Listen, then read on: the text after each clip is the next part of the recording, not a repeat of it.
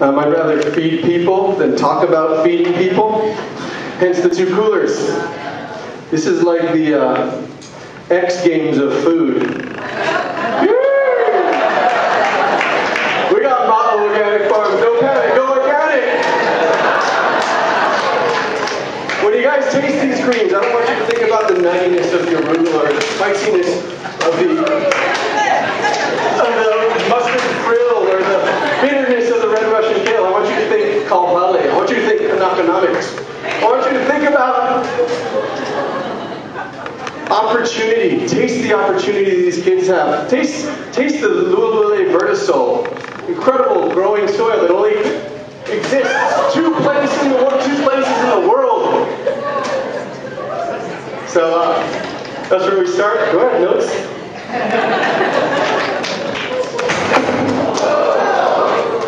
I'm okay.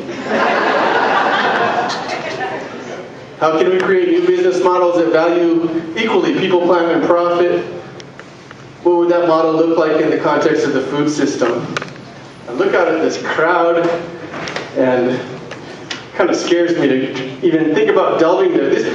I feel like I'm in church. And you guys are like the foodie tabernacle choir. And I'm expected to preach to you. But I prefer to talk to people that I think can relate. Maybe you guys will get something out of it. Are there any chefs in the audience? Please tell me. 2, 3. How many culinary students are here? Yeah! Yeah, that's really cool. But there's only 3! This is Hawaii's premier culinary school. I really think chefs have a place in this whole food movement, and I was hoping there'd be more people to talk to. But anyway, Renee Redzepi.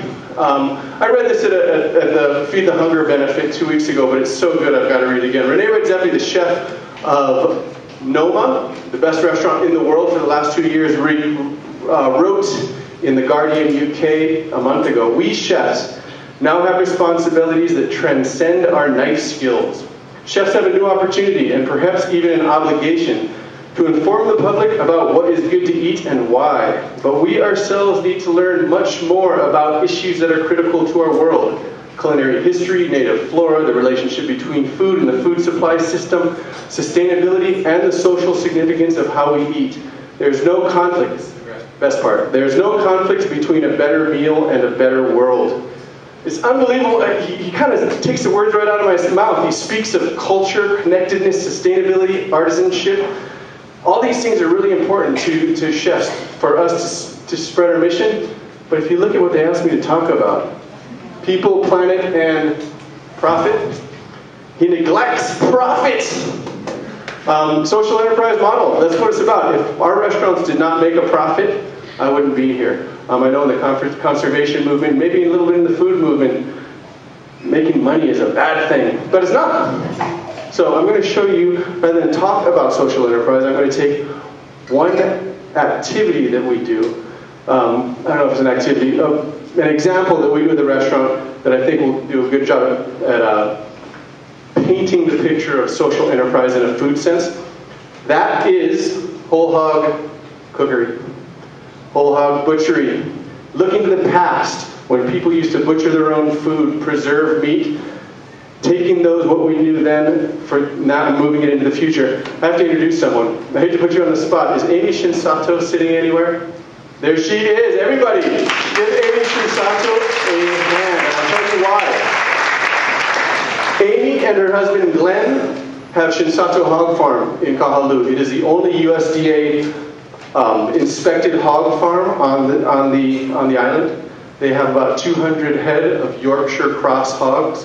We get one every 2 weeks. 75 to 80 breeders, imported grain.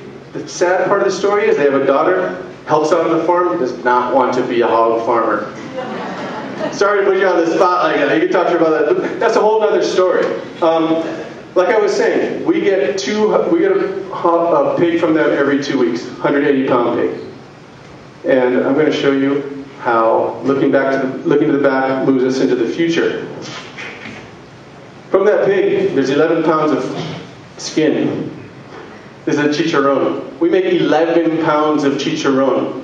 Again, I buy this pig for $500. I could sell all this for $200. I've almost made my money back. Head. Our ancestors used every last bit of everything. Here we have a whole head. It's been boned out. You can see it rolled up. Here's the snout. I can get 70 orders of head cheese out of this at $20 a pop. And what does that come out to? $1,400.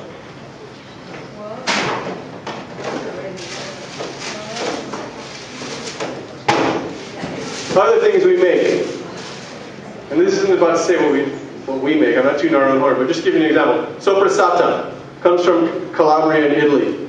Hawaiian chili peppers, garlic, red wine. Chorizo, 3 kinds of paprika, red wine, and garlic. These are just examples. Capicola, capi meaning head, cola meaning neck. Capicola, head of the neck. In New York, they call it gabagool. Go figure. Capicola gabagool. And again, because I like to feed people more than talk about feeding people, we've got some of this for you to try.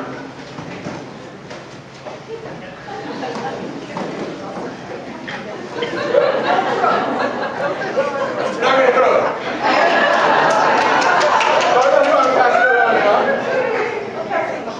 Chorizo. As soon as you see the little cacciatore.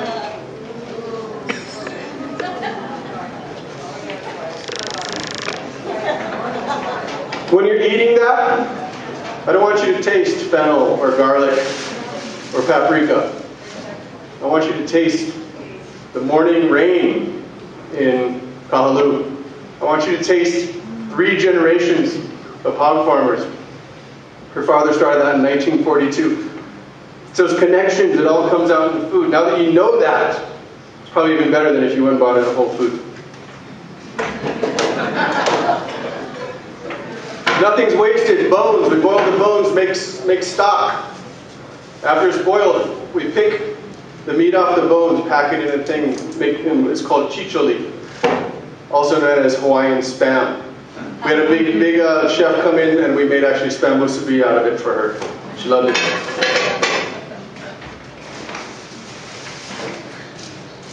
Belly.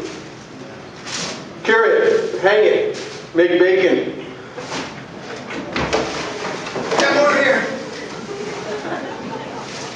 Fat. Fat. Nothing is wasted. We cure fat. We make lardo. This is cured pork fat. Grill a piece of bread, rub it with olive oil and garlic. Put it on top. It just melts. It's incredible. More. Back legs. Get a baseball ham. I'm getting hungry. Oh, sorry. Football ham. Another whole big belly. Basically what I'm getting at, all of this added up from a pig that we bought for $500, we sold for $6,400. It's a 1,200% return on investment profit. For people in the restaurant industry, that's 7% cost of goods sold. Our benchmark is 30. I probably shouldn't say this because Amy's going to start charging more now. Anyway, the guy that's telling me to hurry up quoted once, about a year ago at the Grow Up Hawaii conference.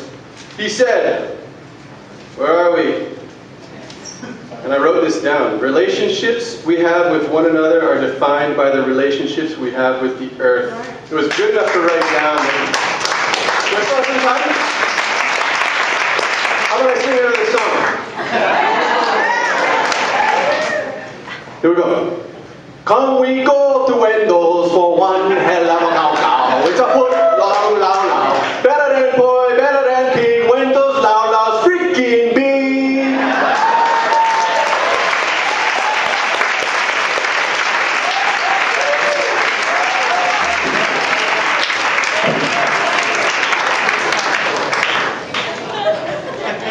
Make